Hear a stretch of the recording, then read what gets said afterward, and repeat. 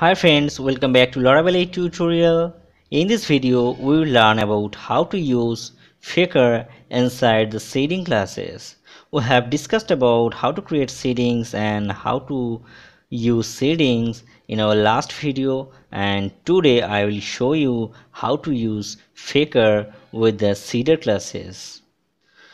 Basically, we use Faker to create some fake data in Laravel application. Within a second, we can create lots of data to test. Basically, we are using Faker for test purpose.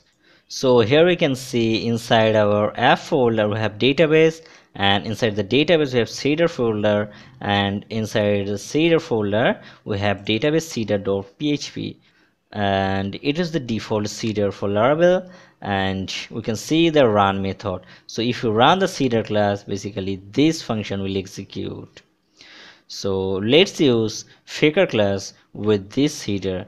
So use Faker factory as Faker, and here we can see there is a Laravel 8 database, and inside the database we have the table that is students.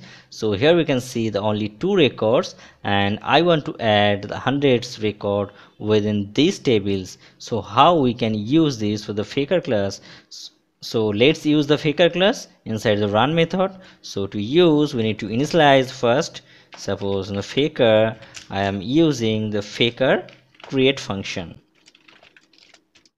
Now I want to add 100 records within a for each loop. So let's create a for each loop, that is for each, and I'm providing a range.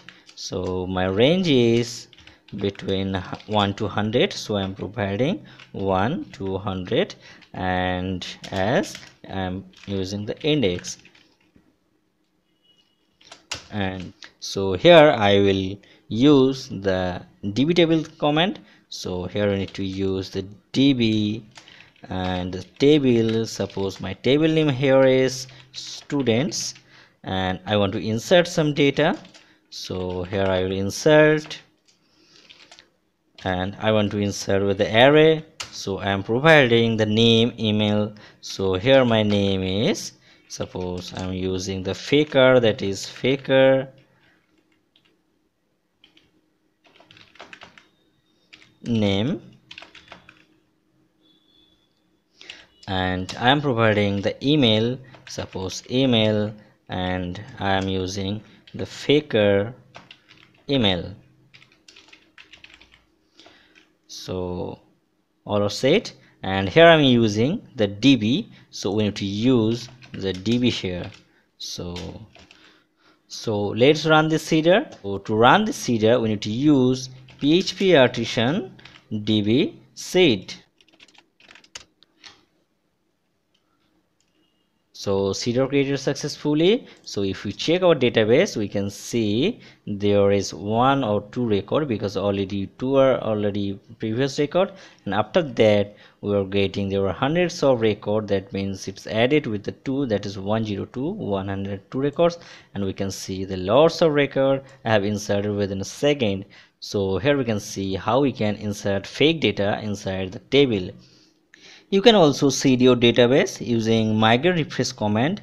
Basically it will drop your all tables and return all your migration. Generally this command is using for completely rebuilding your database. Make sure when you run this command would use the php artisan migrate refresh command, and after that -- the seed command. So in this way we can use database seeder in Laravel, and so that's all about Laravel Faker class with the seedings. In our next video I will discuss about Laravel Pagination. Please comment if you have any queries, and subscribe this channel for more video. Thanks for watching this video. Bye bye.